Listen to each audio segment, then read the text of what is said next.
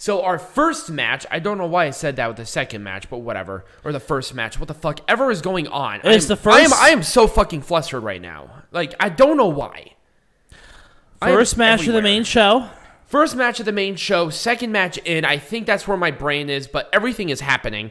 So, it was the Ultimate X match. Josh Alexander, Trey Miguel, Ace Austin, Petey Williams, Rohit Raju, Chris Bay. This match was awesome. Yes. The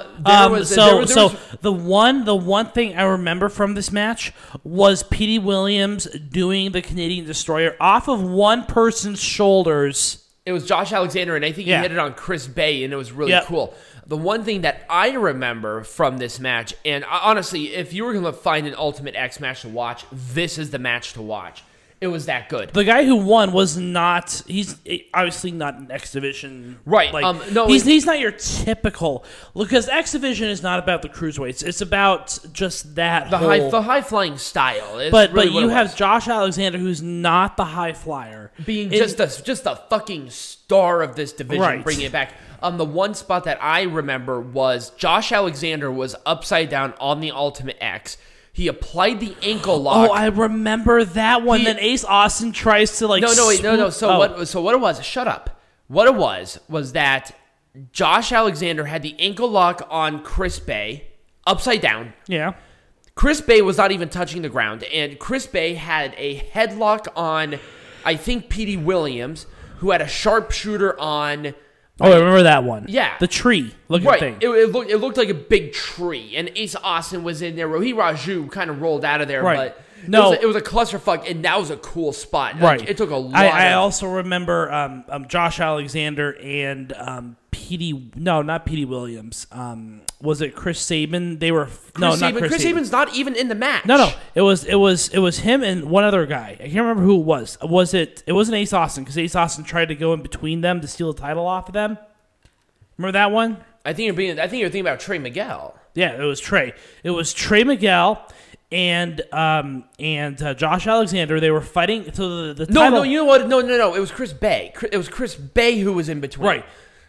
It was Ace Austin was trying to do the AJ Styles spot to steal the title off, but he totally missed because Bay and Alexander lifted the title up, so he totally missed. Right, and then that's what I was saying. It was the ending segment of the show. I remember that. Or that the was match. That was the end of the match. Right, a great segment. I mean, just this Ultimate X match was just awesome. It was just awesome, and despite me being all over the place right now for no apparent reason.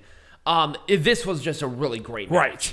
I can't say enough about it. All right, so we're not only going to make Impact Wrestling and Slammiversary majestic again, but we're going to make Pro Wrestling majestic again, Impact Wrestling, Peanut Gallery. Let's talk about the opening match. Fire and Flava, Havok and Rosemary. What do you got? How are you going to make this majestic again? Let's talk about the fact that NWA is bringing back the women's tag team champions. They never had a women's tag team champions. They did back in the 70s. No, they did not. They did. They did not. The NWA did, yes. No, they did not. They did. They did not. It actually was transferred to the WWF. Yeah, but it was not. They were... You know what? I'm not going to argue. They were the NWA Women's Tag Team Champions. Nope. They were in existence until like 1979. You really want to at me with this, brah? Wrong. Actually, I don't know. Today's just been one of those days why where don't I'm you not look it up? having it. Because I'm not going to sit here and bitch about it. You should have had your shit down here. It's upstairs. Well, I don't need to have my shit down here anyways. So anyway, this match, it was exactly where it needed to be on the pre-show. I don't know what you can do. I feel like them bringing back these titles was a mistake. I'm sorry. They do not have enough people to go for these titles. Yeah. Now, maybe with the inclusion of the NWA Women's Tag Team Champions, maybe. But at the same time, how are you going to do that? You're going to have another Women's Tag Team Champions where... Just have a women's tag team champions that span between AEW, Impact Wrestling, NWA, AAA, all of these different places instead of the knockouts. In the NWA, you're going to oversaturate the market, and they're already doing that. I don't think so. But anyways, I'm sorry. These are my personal opinions, so people don't bitch. Anyway. I had somebody saying that, our representation saying that Jonathan Gresham being the best representative of the pure division was a mistake, but it's like, it's an opinion. This is an opinion. Unfortunately, our opinions are right. Anyway. Let's talk about where our opinions should have been right. Omega should have lost this belt. If he is as injured as he claims to be, he should have dropped the belt to fucking Sami fucking Callihan. He is not finessing as he usually does. He is trying his best, but you can tell Kenny Omega needs some time to heal. Give him like 6 months. The wrestling industry will be fine without him. I understand. They're trying their best to compete with WWE because of Reigns. I get it. But at the same time, you've already competed with the WWE and you're doing fantastic. Omega's back is injured. His knees are injured. If you continue, you want him to walk out on a stretcher and have him vacate all the titles? I'd rather not. Right. And, you know, we had this same thing. So we actually talked about this earlier about McGregor's hyperextension in his legs. You're going to have another situation like this if you continue it. Unless Omega's injuries are not as bad as what I've heard.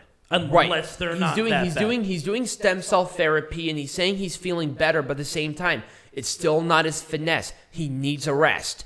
And him dropping this belt right now at Slammiversary to somebody who has defined Impact Wrestling for the last, 4 years? Sami Callihan is one of the best characters in the history of wrestling. If you wanted me to be personally speaking, it should have been Moose too. It should have been Moose. It should have been Moose. But if given the same circumstances, Callihan should have been the guy. Oh, yeah. Because then Omega did not lose in a pure wrestling match. He lost in a no DQ match. So Callihan would have had the belt. Omega could have taken the rest from that fucking schedule, being their world title holder. Right. I mean, we're doing this not saying against, because at some point, Kenny Omega is, at some point in time, a person's health takes precedence over business. Right. And that right now, that's what's going on here. I mean, it is. I'm sorry. Right, it is. Anyway, I can't do anything about this. They built There's this nothing. perfectly. This is a perfect. They built It was a this great way. perfectly. It was a great way to establish new rivals for the division as well. They had a 5-way match where it ended in a draw, where all of them had all of the same credibility to go for this title, and they did it great. Perfect placement of the match, perfect timing of pretty much everything. There were some fuck ups with Ace Austin and I think it was Chris Bay with the cutter. That one was a little fucked up, but I'll give some. That's obviously just like one itty bitty mistake in a match that was very good. Everybody looked awesome in this match. Crowd was hot for it. I can't really say anything bad about it. No. Josh Alexander, I think. Here's my thing. Josh Alexander, I believe, has gone away from the North as a team. He has come into his own. He has come into his own. Absolutely. Yep. Okay, this one was kind of weird for me. Once again, I was going to bitch about this, so I'm going to now. They are doing Moose dirty right now. Oh God, yes. The thing is, but what if this is Moose saying in the future that he becomes the mega heel because he knows that he's being screwed? Maybe, but at the same time, okay, I like Chris Sabin. I really do. I do too. And honestly, with this win, he is the next logical contender for Bound for Glory. Chris Sabin deserves, and especially a world title match, especially a TNA original like Sabin. He's not going to get it at Bound for Glory. I think he should. He's not going to. I wish he would. It's not going to happen. Of anybody to go for the Impact World Champion at Bound for Glory, Chris Sabin is the most logical choice right now. But it's not going to happen. Unfortunately, it probably It's going to be an Impact Plus special. If you want this shit to be... Just like the Jay White. The Jay White match is going to happen on Impact, the 31st. Right. Impact Wrestling, if you want this shit to be majestic again, you're going to put Chris Sabin in for the world title at Bound for Glory. You're not going to do this bullshit Impact Plus bullshit. Because you know and I know nobody watches it. Anyway. That's true. I don't watch it. Right. If you want to do something with Omega and White, great. Book that for the Impact Plus because they will get more subscriptions. And if you want us to watch it, we're more than happy to take your Patreon money. We'll take Patreon money, or if Impact Wrestling wants to hire us for some common sense fucking wrestling, just let us fucking know. Right. We're not racist like Cornette. Anyway. Or like, well, D'Lo Brown's not racist, but... D'Lo Brown's awesome. What are you talking about? D'Lo Brown is the bee's knees. Right? He's the bee's knees to the knees. Anyway. Nation of Domination. Anyway, the match itself was fine. I thought it told a good story, but at the same time, Chris Sabin winning, I just feel like with Moose, they're really devaluing him. All right, here we go. I was kind of disappointed. I was. Here's the thing. Let's talk about this in general. I like Thunder Rosa. Don't get me wrong. So number 1, she follows me on Twitter. Number 2, I think she's really hot. Number 3. I think if they maybe had a little more of a teaser, I would have cared, but at the same time, So I will counter that by saying that, yes, that's awesome. Yes, she is yummy as Candyland.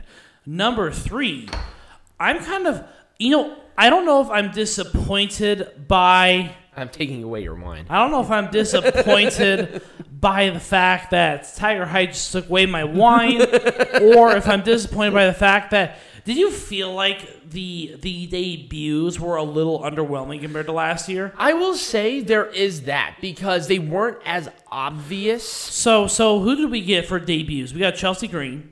Right. We have Aiden English. Yes, Aiden English. So that was the other thing. They had like the Drama King, like Welcome Back to the King, but it had drama on the top. I'm like, that's Aiden English. Obviously, you have No Way, who was No Way Jose in WWE. That one was cool. I will say a lot of these surprises were more surprising, but at the same time, we kind of know who was going to win. So I feel like the surprises were like, who cares? I mean, it's kind of a double-edged sword for me. And I think this is a good... Okay, with this one especially, you had Thunder Rosa wrestling the match, but then immediately after, you had Mickie James. Thunder Rosa has never wrestled in this company, ever. Right. This was supposed to be Mickie James. It was. Because Mickie James is a former Knockouts champion. Yep. She's already wrestled here. Thunder Rosa has never been exposed to this audience. And you know why? Oh, they're all the same. No, there is a difference between Impact, AEW, and NWA. You know why? Because Mickie James is still under a 90-day. I'm aware of this, but she still did appear. She still did a move. Do you think that still combats that? No. No? All right. No, because Mickie James' contract specifically stated that she can make appearances for the company, but she cannot compete. I see how this rolls. So if Mickie James was allowed to compete, she would have competed. Do you know when her 90-day is up, by the way? Oh, God. When was she released? Like sometime in May? I think so. So it'll be sometime in August. So here's the thing. She is not going to be. She is not going to be competing at Empower. No, because she's producing that. But she is competing at the 73rd anniversary show. Like that's already confirmed. I see some Mickie James versus Deonna Purrazzo for double gold because Deonna Purrazzo is going to win double gold at fucking Triple Mania. You forgot what the name of that brand was. For about 3 seconds, I forgot. I just kind of know when Peanut Gallery's like his cranks like stopped working entirely. But anyway, I did like the match. I feel like it was a little overwhelming because then you had Mickie James come out and that kind of devalued like the thing of Thunder Rosa being on this show. Okay. Number 1, I thought them adding No Way to this match was a very good idea. His name was No Way. I said No Way. I know. I did not say No Way. It's okay. It's okay. You don't have to say No Way. H. J. Whatever. Apparently, Peanut Gallery does not know how to spell. This one, so I like the build-up. I thought they did an okay-ish job with the build-up. Number 1, I feel like they probably should have told what was going on with TJP because a lot of people were more concerned about it. And it's like, oh, that's an invasion of privacy. Yeah, but people are more so of like, we just want to make sure that he's okay. Because why? If he was just taken off because he was taken off, that's stupid. Right. It's like, okay, for a surprise, that's retarded. If you could have done that so much better. Right. I mean, if you were going to do that, something like that, I would have said, oh, Violent by Design attacks TJP during the pre-show. He's taken out of the match. Fallah Bahh has to find a new person. Right. That would have been a much better thing than TJP is just mysteriously gone 2 days before the event, worrying everybody. Right. And then doing this because he did have a match a couple of days ago with MLW. Right. So why was he taken off of this? A lot of people are concerned about that. So I thought that, I mean, it was kind of a cluster, but at the same time, you know, Spotfest tag team, whatever. It was fine. Right. I liked it. There wasn't really much I could have changed other than that, to be honest with you. I thought they did an okay job with this. This was awesome. It was a good match. I think this really established Morrissey as, like, the next big guy. Oh, yeah. To take out the heart and soul of Impact Wrestling, despite them having Chris Sabin, whatever, it's fine. Or James Storm, whatever, it's fine. It's not like they're originals or anything. Or Eric Young, oh, whatever, it's fine. It's fine. Anyway, Eddie Edwards, he's the proverbial loser, so we'll just keep it at that. He's like your nice little workhorse that just continues to lose, looks like a total asshole. I don't know why this guy's popular. He's just, I don't know. He's Eddie Edwards. He's a good wrestler, right? But he just never felt uber special to me. He has the charisma of a pin. He really does. Now, him as a heel, I like heel Eddie Edwards. Oh, yeah. Like crazy Eddie Edwards is awesome. But then he turned babyface, and he's kind of lame. No one cares about him. Right. Exactly. Morrissey has charisma up the ass now. Right. It's tall Edge. Right. Jesus. He looks like Edge. He looks like Edge, but he works awesome. Really plays to that. He is explosive and fast. Yep. His promos are excellent. He looks physically amazing. And, I mean, honestly, if I was going to sign anybody and build a company around him, Morrissey would make pro wrestling majestic again. Right. Anyways, let's move on to the next match because I feel like we're saying we're welcome. Nope. Okay. Myers, Dashwood. So it was all about Myers. Why? What? I don't understand the point. I literally it was did not all about understand Myers the point. and Cardona. That's it. That's all it was. There was no point of Dashwood and Chelsea Green to be in there other than to have Chelsea Green in there. That was it. That was pretty much it. Yep. This match was not making pro wrestling majestic again. Not at all. Zero. But you're gonna have Myers and Cardona. If you wanted something really cool with this, with the heated rivalry with Cardona and Myers, because they have a great rivalry. I would have done something cool like Falls Count Anywhere, hardcore, unsanctioned fight. That's what I would have done. They're saving that for Bound for Glory. So awesome. So I think that's actually it. So that's how you fucking make this shit majestic again. So when we come back, Peanut Gallery, we're gonna have an open-ended discussion about the King of the Mountain match. We are.